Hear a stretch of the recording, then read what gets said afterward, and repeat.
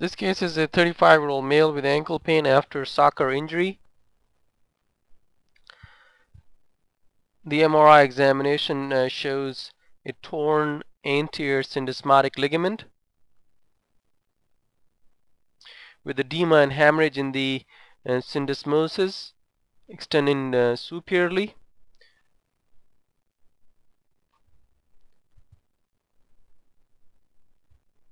The posterior syndesmotic ligament is intact, as seen on this image with blue arrow. There is a high-grade sprain of the anterior talofibular ligament with partial tear near its fibular attachment, as seen on this image with the yellow arrow. The posterior talofibular ligament and the tibial slip are intact,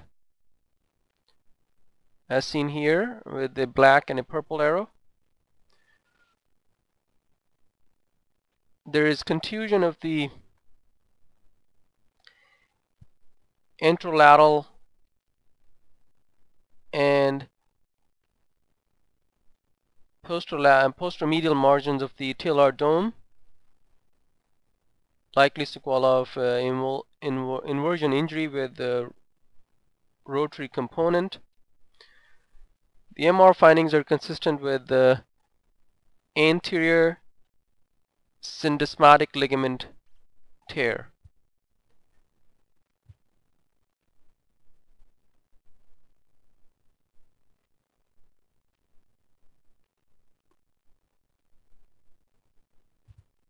The three ligaments connecting the tibia and fibula are the anterior syndesmotic ligament, also known as the anterior inferior tibiofibular ligament, the posterior syndesmotic ligament, also known as the posterior inferior tibiofibular ligament, and the interosseous ligament. The posterior inferior tibiofibular ligament includes the transverse tibiofibular ligament, its deep and inferior component, a true posterior labrum. The tibial slip extends from the posterior talofibular ligament to the posterior tibia and the transverse tibiofibular ligament. Patients with syndesmotic ligament injuries present with pain, worse with external rotation. The anterior syndesmotic ligament tears, which occur more commonly than the posterior syndesmotic ligament tears. The anterior syndesmotic ligament tears occur more commonly than the posterior syndesmotic ligament. The MR appearance of the normal anterior syndesmotic ligament is variable, ranging from thick to thin. MR findings in syndesmotic ligament injury include an irregular lobulated contour, ligament thickening, T2 hyperintensity, poor definition of the ligament, or a frank defect with discontinuity.